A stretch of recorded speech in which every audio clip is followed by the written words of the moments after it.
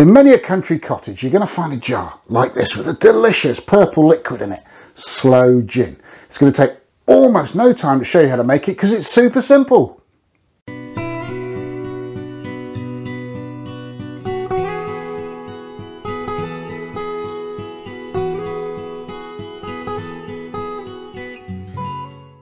Okay, pick yourself 500 grams of Sloe for each bottle of gin.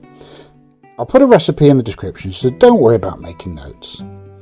You want your sloes to look like this. They need to look slightly dusty and be slightly giving to the touch. Unripe sloes are hard as bullets and the recipe won't work well.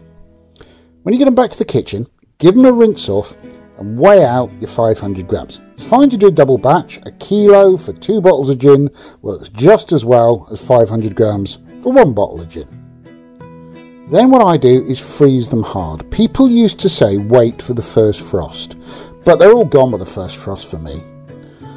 Then what I do is I take the hard frozen sloes and I put them in a wide mouth jar. I freeze them because it bursts the skins open, opens the cells up and helps the liquid penetrate. Then I add 250 grams of Demerara sugar and 1 full bottle of decent dry London gin. That's the recipe. That's all it needs. Give it a good shake to dissolve the sugar, and you'll have to shake it several times a day for 2 or 3 days to get that sugar to dissolve. But that's all you need to do. Some people talk about pricking the sloes. If they're frozen well and burst, you don't need to. Finally, what I do is I put a label onto it because I do several different types of these kind of recipes and I need to keep track. And then I'll put them in a dark cupboard, shake them once a day for 2 weeks, once a week, for around about 3 months. After 3 months, I use a kitchen sieve and I'll strain the gin off the sloes.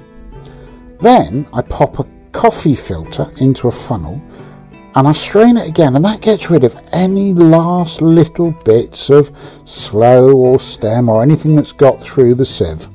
It takes a little while to run through the coffee filter, but it's taken 3 months so far, so another sort of half an hour really doesn't matter, and it really is worth it to get that beautifully clear gin. Pop a stopper in, always worth labelling it, and it's very important to make sure you leave yourself a little bit left over to test.